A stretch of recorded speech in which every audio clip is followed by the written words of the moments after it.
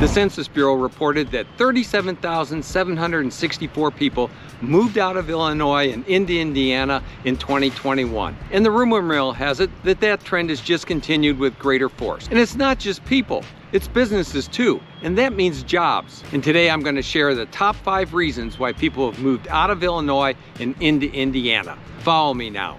Hi, I'm Bob with Top Choice Real Estate and the Living in Indiana team, bringing you the word on the street, talking Indiana real estate. 37,764 people moved out of Illinois and into Indiana in 1 year. Suman Kim, a Houston realtor, would say that's 104 people per day, 365 days per year. That's 104 stories, 104 testimonials, and he'd be right. So here's the top 5 reasons I'm told why people are moving out of Illinois and into Indiana. Number 1 is the cost of living. Top of the list is housing. If you look at Motley Fool Analytics, the average single-family resident home value is $256,000 in Illinois and $234,000 in Indiana, about a 10% difference. The real estate taxes are a big part of what the cost of owning a home is, though. And Illinois are the second highest in the country. They're 2 times what Indiana's costs are. Indiana's costs, by the way, are capped at 1% of the assessed value. Now, add in, as far as we're talking taxes, let's say there's no taxes on food at the grocery store in Indiana. And let's look at the state budget, because that affects where your taxes are and where they're going. Illinois bonds are almost at junk status. And while Indiana has a rainy day fund, let's face it, it's a lot more costly to fund everything that goes on in Chicago compared to what goes on in Indianapolis. Just think illegal immigrants, if you will. What millions and millions of dollars that Illinois has to fund to pay. Hey, even the Chicago residents are getting all jacked out of shape about it. One of the things that one of our team members, Cheryl, brought to my attention the other day was college tuition. If you compare tuition costs for a year at the University of Illinois and Purdue University, both top 20 engineering schools now, it's $20,000 a year for University of Illinois and just $10,000 a year at Purdue. That's 2 times the cost. That's 40 grand per kid over a 4-year term. That's a lot of money for one family have to shell out. Say if it's your first time on the channel and you'd like to know everything there is to know about living in Indiana, hey, subscribe, tap the bell to be notified, and you'll be the first to learn where the market is headed and which great house just came on the market for sale. So the number 2 reason for people moving out of Illinois and into Indiana is the cost of doing business. Lots of Illinois businesses of all sizes, have been getting fed up and eyeing greener pastures in neighboring states. Illinois has a higher corporate income tax and property taxes. Illinois has a more burdensome regulatory structure.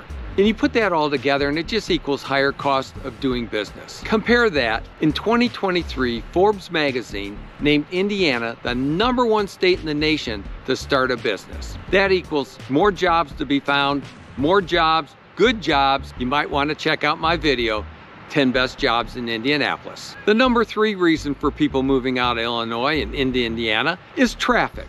Hey, I'm originally from the suburbs of Chicago. I grew up there. I knew what traffic was. It really didn't bother me all that much until I saw something different.